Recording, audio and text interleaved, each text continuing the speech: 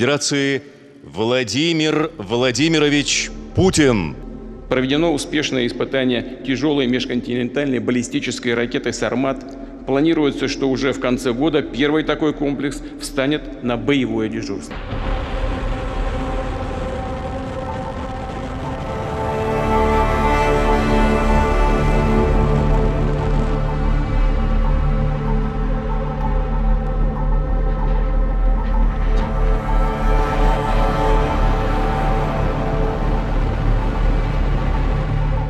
Este Sarmat es un misil estratégico.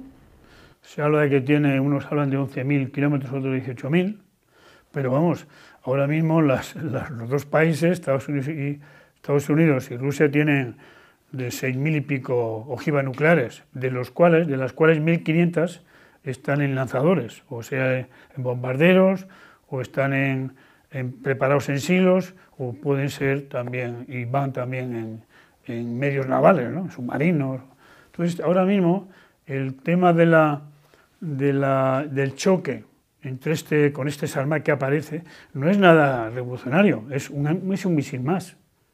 En este sentido es una forma de actuar del Kremlin en esta guerra, siempre sacando la espada de Damocles esa de la guerra nuclear, pero no creo que tenga intención, ni mucho menos, de lanzarla, ¿no? Por otra parte, lo que sí me preocupa es que no solamente es Putin el que habla, sino el equipo.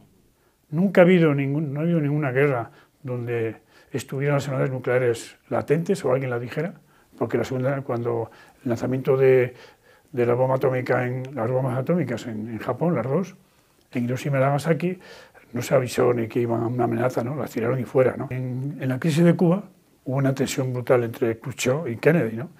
Pero en aquel momento no había ninguna declaración de guerra. The cost of freedom is always high, but Americans have always paid it. Mi opinión es que es un signo de debilidad.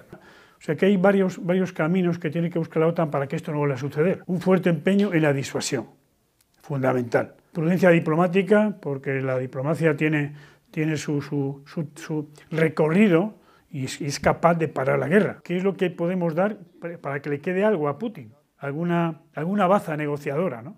Porque si se encuentra acorralado, pues yo aquí no estoy, me van a matar, pues yo antes de que me maten, pues lanzo una bomba atómica de estas de Penús, de 2 kilotones, de 1 kilotón. Ese límite, esa línea roja, es un juego de póker.